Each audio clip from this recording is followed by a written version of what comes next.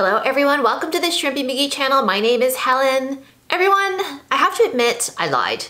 My last video that I made, I said that it was my 1-year anniversary of using Rogaine foam and that I loved it so much and it was doing such a great job for me. I was not gonna switch to the liquid, especially because I could not find liquid in 5% here in Canada, which it seems to be the consensus from everybody. I've spoken to other people and I've got comments from you guys, which thank you so much. Thank you for leaving me your comments and asking me questions. I always appreciate them and I try my best to get back to everybody. But I lied. I said I was gonna stick to this foam, but guess what happened? I took a trek south of the border. For those of you who don't know, I live here in Toronto, Canada. That's not too far from the United States. Our closest state is New York State, and our closest big city from where I live here is Buffalo. So it's really common here that we do something called cross-border shopping, which is just like you hop in your car for the day and you cross the border and you go to like Target, you go to Trader Joe's, you go to like different places you can't eat at here, and then you come back loaded up, like with your stomach loaded up and your trunk loaded up with goods, and you cross back over into Canada and you think, wow, I just love shopping in the United States. Especially Target. We had Target here for a while in Canada and then they closed up. So if anybody's interested in that story, drop me a note in the comments. I'm more than happy to talk about why I think Target failed here in Canada. But yeah, that's not what we're here to talk about. We're talking about Rogaine and Minoxidil. So people, guess what I found when I was in Target in Buffalo?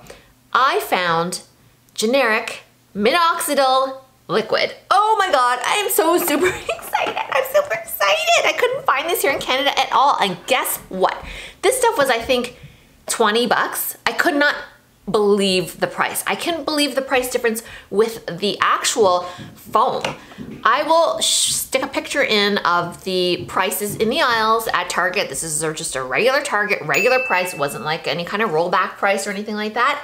The box that I pay cheapest here in Canada, $110 from well.ca. That was the absolute cheapest that I can find it from because it's expensive. So I shopped it around, I did my comparison shopping, and I just buy it online from them. And I like to support them as well. They're just like, they're not local to Toronto, but they're like in Ontario, online sort of pharmacy and beauty place. So if you're in Canada, this is not sponsored, this is not an ad as I always say, but definitely check out well.ca. They have a lot of great sales on like beauty blenders and like Kristen S shampoo, which you can't even get, I don't think, regularly here, or maybe you can get it from somewhere else. I've never seen it, but I have seen it at well.ca. So that's a great tip for you guys. But what was I saying? Yes, I could not believe the price. $110 Canadian, plus our taxes, which are high. And then when I looked at this aisle in Target, I almost fell down, like legit. I almost fell down in the aisle. It's less than half the price, albeit it's in American dollars, but like it's crazy. So I was sort of I had this like weird rage in Target over how expensive it is here in Canada. Like I had this really weird energy and this weird rage and I didn't know what to do with it. So what I did do with it was that I purchased something. I didn't purchase the Rogaine because I just flippin' purchased my supply at 110 bucks and I could have bought it for 46 bucks had I just waited the extra 2 weeks, but I had run out. Anyhow, I decided not to get too angry at myself and just move on, Helen.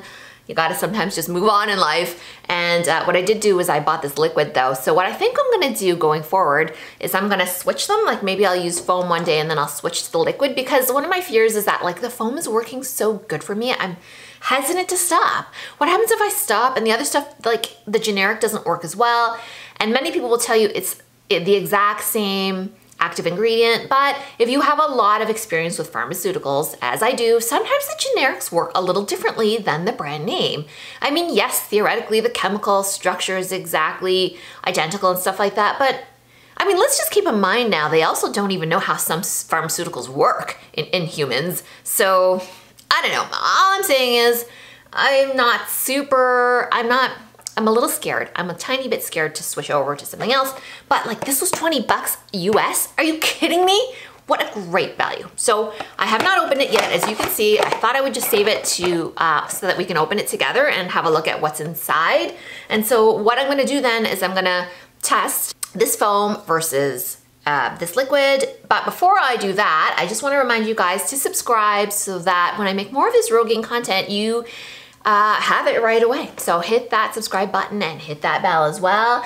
And before I do this little comparison test, just reaction test to the liquid, I wanted to answer a question that popped up, and I try and do these, so that's another reason to subscribe. If you follow my videos, I try and answer questions as they do come in, and they just keep coming in. It's amazing. Every time I think I've done all the different videos, and answered all the questions, more questions come in that I've never thought of. It is the gift that keeps on giving, and honestly, I would love for you guys to subscribe, but if you don't, you know, honestly, it is my passion. You can follow me on Instagram, Shrimpy McGee. It is my passion to help women with hair loss and are thinking about Rogaine, like just to help them walk through it if that's what they want to do. Of course, you don't have to, but that's just a reason to subscribe here or not. I'm just honestly super passionate about helping women because people just have so many questions and I love answering questions. So I'm also on Reddit because I have no life. Let's pop up this Reddit question that I saw and then I decided to answer to in a women's hair loss subreddit that I belong to.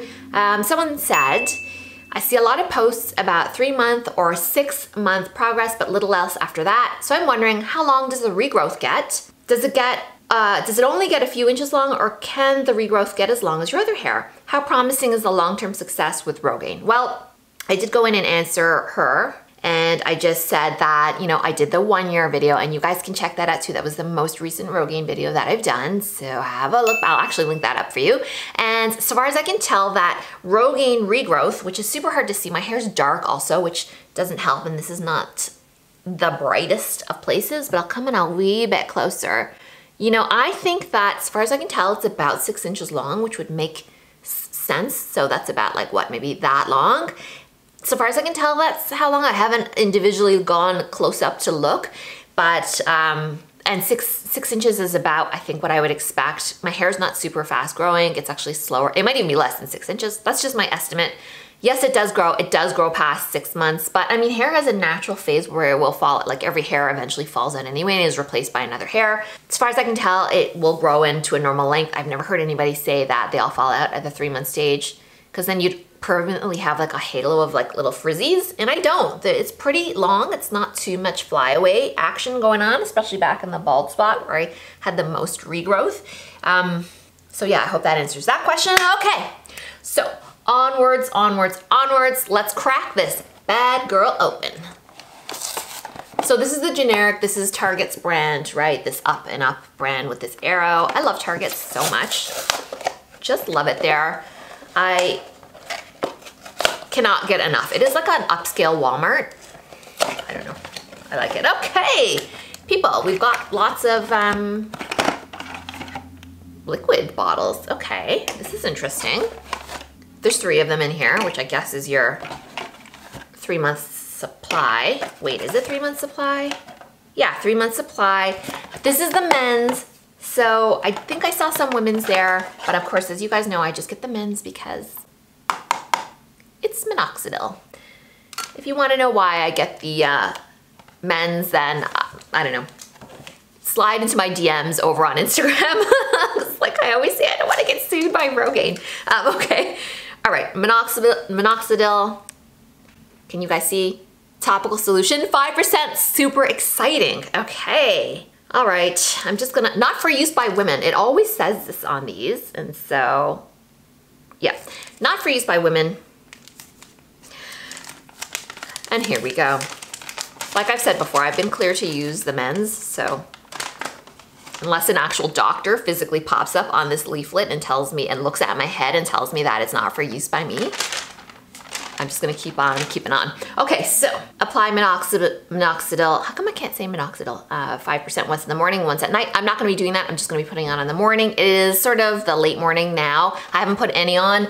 We're gonna do, like I said, we're gonna do the foam on one side and the liquid on the other. Okay, I'm just gonna read through this and then I'll come back when I've read it and I figured out what to do. It just says remove the cap, push down and turn in the direction of the arrows. Okay, so it's got one of these safety caps on. Fair enough. Let's have a sniff test. Smells like nothing, which is great. My favorite smell is the smell of nothing. It says to fill it to this 1 milliliter mark. So you see that little black line, and it says do not put more. If you put more, then to drop it back in. Okay. Oh, okay, so you see it's a bit It's a bit drippy, so you wanna just maybe tap off those drips. And we're gonna put it on one side of my hair first. So, ooh, it's kind of making me nervous. Okay, so I guess the downside is the liquid is liquidy, right? So with the foam, it's very carefree because it's really just gonna stick, but the liquid, I don't want it to drop on my clothes. I mean, I don't think it's gonna discolor or anything like that. Just don't want to. Okay, so you guys know how I do my foam, and if you don't, then go back and watch my video. That is, you know, the most watched video of anyone I've made was about me putting on Rogaine quickly. Rogaine foam, so this is Rogaine liquid.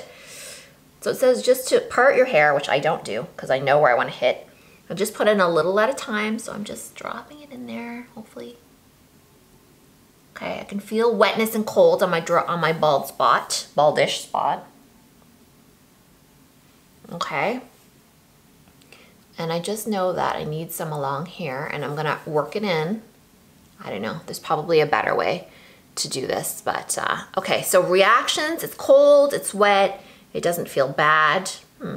Let's see how much I've used. I feel like I've dropped a bit in. Oh, it's on my hands, yuck. Okay, well, that's something to keep in mind. It's drippy. And so it's much messier than the foam. I know that, I can see that already. But it's a hell of a lot cheaper, isn't it? I mean, even at Target, this stuff is, you know, the Rogaine foam is 46 bucks, and this was, I'm pretty sure I only paid 20 bucks for it. So huge price difference. Okay, so, but you know what I like? I do like that it's going in right away. The problem with the foam is, in my opinion, not that there's any real problem with the foam, but now that my hair is a bit thicker, it's actually, I'm finding the foam kind of sitting a bit on top of the hair. So I'm liking that I can really kind of, this going in right away, right to my scalp, right where I need it. Whereas sometimes the foam is just kind of plopped a bit on top. Okay, did I use this yet? So that's where I concentrated because that's sort of where I have my hair loss, in through here, but it's really grown in, so luckily this is just kind of more of a maintenance situation. Okay, so I used that, so that took a little while. I'd say that took a bit longer than the foam, but you know, in fairness, it took longer, yes, it took longer than the foam, but this is my first time using it, so I'll get quicker at that and probably could get that down. That feels the tiniest bit oily in my fingers, nothing crazy. So I'm just gonna go wash my hand now because, I don't know, I don't want my fingers to get hairy. I don't want my fingers to sprout hair, so I'll be right back. I'm just gonna work this in with my finger while I'm walking to the washroom, and then I'm gonna wash my hand, and then I'll be back, and we're gonna do the foam on the other side. All right, back. I washed my hand. That all went in really well. I'm actually very pleasantly surprised with the liquid. Very pleasantly surprised with the price because girls and boys, I am on a budget. Okay, so let's go on in with the Rogaine. And you know, I'm sorry to bore you. Maybe you just want to stop now if you've already seen me do this, but here we go. If you haven't seen them, this is gonna be new to you. This is how I put the Rogaine in. You know, it says to put it on a plate. I ain't got time for that. I haven't got time to be messing with a plate. I just straight up invert it, put my thumb on this thing here. What is that called? The applicator button. And I just go in a little bit, you know, and you know, but the main thing is I'm gonna work it in. So this is cold as well. And I've been using this for now a year and I like it. I just let it settle just that tiny bit, but not too long because it will start to run. I was letting it melt and then I was letting it melt for too long and then it was like running down my forehead and I'm not trying to grow hair on my forehead. So yeah, once on the scalp, it feels pretty similar. I apply Rogaine. I mean, you can apply it on damp hair. I apply it on completely dry hair. That feels fine. So I applied with my left on this hand. The liquid is oilier, definitely. The foam is much drier to the touch. I like the foam too. So I think what I'm gonna do is maybe switch them up.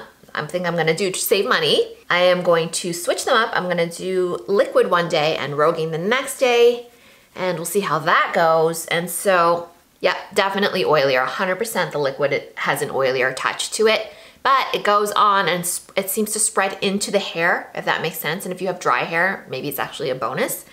It seems to spread all over the scalp much better, and the foam kind of just sticks where you put it, which makes sense, right? Because it's got to penetrate, like if you put it sort of on your hair, even if you part it, you still have to rub it in. Okay, so let's take a look now at what you're dealing with just like on a physical level. This is gonna be hard to travel with, so that's a concern too. This is a liquid. I don't think you're gonna be able to keep it, like, is that gonna spill or not? I really don't know. You could put the cap back on. I would be hesitant to take this with me in any kind of situation where it's gonna tip. I don't even wanna tip it now. It just doesn't feel super secure. Maybe you're supposed to take the, no, you can close it with this. Close tightly, it says, okay. So that was interesting. I don't rate this liquid very highly for travel because it is making me very nervous that it's gonna spill. I've traveled with the Rogaine foam lots of times on airplanes and whatnot, and you know, you just follow whatever the rules are for foams and stuff like that. You might not be able to have it on your carry-on, but I've traveled with this on airplanes. I went to Jamaica and I took it with me, and I can't remember where else I took it with me, but I definitely took it to Jamaica with me. It travels easily. Of course, it's a mousse, so unless you deploy this button here, it doesn't spill. This liquid, I would be super hesitant personally. I would not travel with it once it's open. Maybe an idea is, but it's so expensive on the other hand, so maybe you just take a fresh one that's never been opened and you take your plunger with you when you get there and just chance it on the way back. I don't know. Listen, travel logistics, you gotta figure them out yourselves, whatever works for you. And whether they work any differently, I don't know. We'll have to see. Jury's out on that, but I just wanted to give you my reaction to the liquid. I'm super happy with the way it went on. It feels pretty good. It is a bit oilier. I'm fine with that. My scalp is mega dry. My hair is mega dry right now, so I'm down with that. So yeah, I would say really good reaction, loving the price, and so subscribe, like, do all the things, and I will probably make, you know, I'm gonna let some time elapse and then we'll see if this was effective as well, and I will give you my opinions on that at some point in the future. In the meantime, thanks so much for watching everyone, and have a great day. Bye.